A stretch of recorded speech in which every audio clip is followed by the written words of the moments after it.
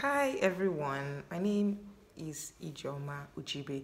Welcome to my channel where I talk about human resource related content and its intersection with the law under the Nigeria HR Chick series with MOA. So today's topic is a very interesting one. We're going to be talking about working from home dress codes, right? Yes, 2020 has been a very challenging year. What with the pandemic, and especially in Nigeria, we had the NSAS protests a couple of weeks ago. So it's been a very challenging year, and more often than not, we found ourselves working from home longer than we expected. I know that in my office, we've been working from home since like March, and it has been a very interesting learning curve for me because I happen to be the practice manager of the foremost law firm in Lagos, Nigeria.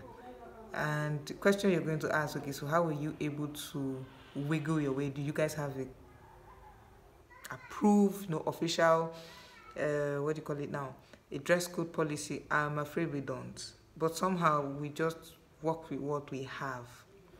So on the spot, I know that, yes, when we have meetings, we usually wear like t-shirts, comfortable t-shirts with trousers or whatever tickles your fancy. It could be a skirt, but more often than not, I found that most of our staff members were wearing trousers. In very few occasions, you had people wearing shirts. Maybe they had meetings outside their homes with clients and they had just got back right before the meeting. But in all that, I always tell members of staff, I said, always wear something that makes you comfortable, not so comfortable that you lose touch of the image that you're trying to project to our clients and stakeholders, that we are a serious law firm who are working from home. Case in point, you would not want to have a meeting with a potential client, even if you think he's a startup from a tech industry, for instance, and wear slacks. It's not just about first impressions, but there's this image he creates, almost like, oh, you're not going to be taking our business very seriously, and I'm not sure we want to give you that image.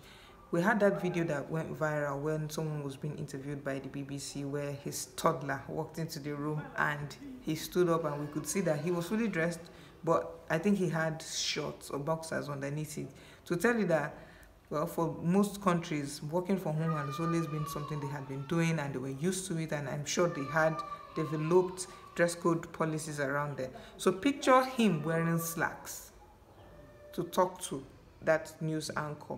It would not, I'm sure people would leave what he was talking about and start talking about the fact that, oh, you shouldn't have worn what you did to come online or talk to someone that respected on air. But that informed my statement.